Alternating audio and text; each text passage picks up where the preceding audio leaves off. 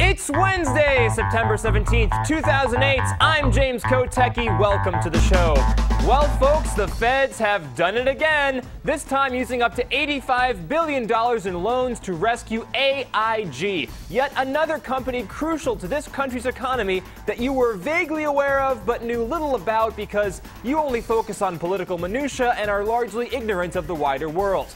And by you, I mean me.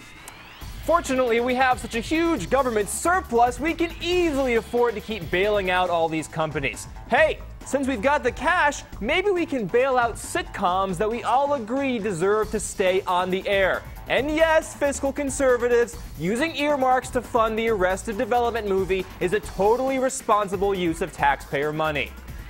Moving on, John McCain may not use the internet with the exception of a Google to find his running mates, but apparently he did have a hand in inventing the ubiquitous Blackberry wireless device. When asked how his work as chairman of the Senate Commerce Committee helped John McCain understand financial markets, McCain advisor Douglas Holtz-Eakin held up his Blackberry saying he did this.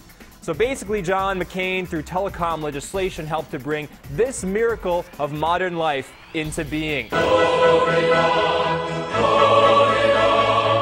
what happened next was just offensive. The McCain campaign quickly tried to pass this off as a bit of humor gone awry, saying that the Blackberry comment was just a boneheaded joke. Oh, really? Boneheaded? So now all of a sudden it's okay to make fun of people because they just happen to wear decorative bones in their hair and they're dedicated to the art of showbiz comedy? This is nothing more than a cartilage-nosed smear. But of course McCain couldn't invent a Blackberry. Clearly his skills are more managerial. A more apt analogy would be to say not that he could invent technology, more like he could run a technology company. Or not.